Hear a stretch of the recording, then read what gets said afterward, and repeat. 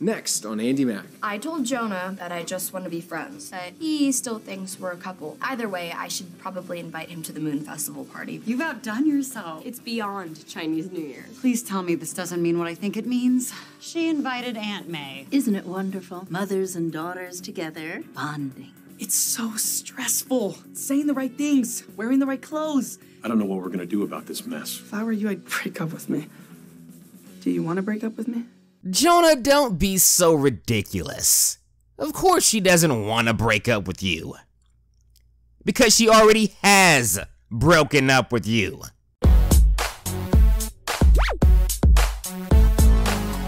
What's going on, YouTube?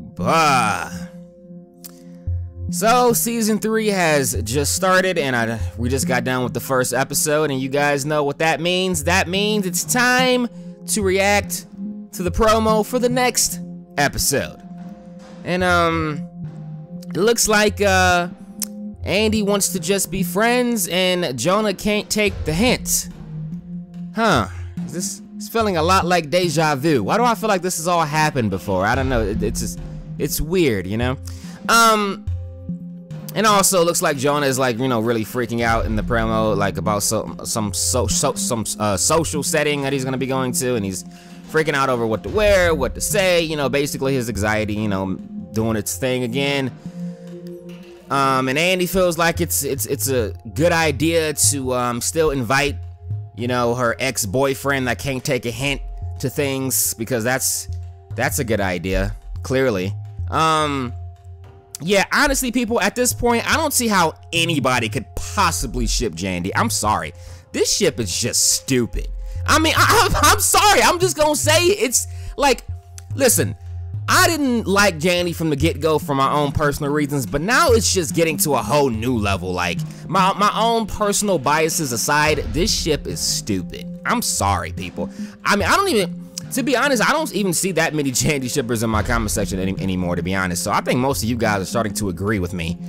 I mean, I don't see how you can like 100% get behind a ship where one moment they like each other and they want to date, the next moment they don't.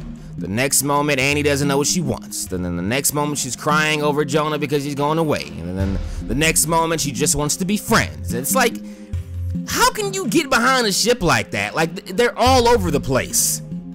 And speaking of all over the place, I've seen some criticism being thrown towards the writers lately about how their writing is all over the place. And, when I sit back and think about it, I kind of agree to a certain extent. Well, not really. I just agree. I agree. It has been a little over. I mean, I'm hoping that this all has some type of like, I'm hoping that it just seems like it's all over the place. You know, even though it is, but at the same time, they still have a clear vision in their mind on like where this is all going. Like, this is all gonna make sense when it's all over with, basically, is what I'm hoping. And they're not just kind of winging it. You know, like just, you know, like every other, you know, like they just have like a new idea every week, and it's like it contradicts what they wanted to do the previous week. And, you know, I hope it's not like that, because if so, then Season 3 is probably going to be trash.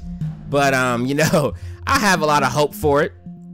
You know, if you do still ship Jandy, please tell me in the comment section. Tell me in the comment section why you ship them, and why do they make sense to you, and why you still want them to be together. Because I don't see why. I don't get it, people. I really don't. But, yeah, besides that, nothing else really happened in the promo. I don't believe that I really want to discuss too much. Still waiting for Amber to come back. We're still, oh, you know what? I hate to say this. Tyrus might actually be the best ship on the show right now. And that's coming from somebody that I don't even ship Tyrus.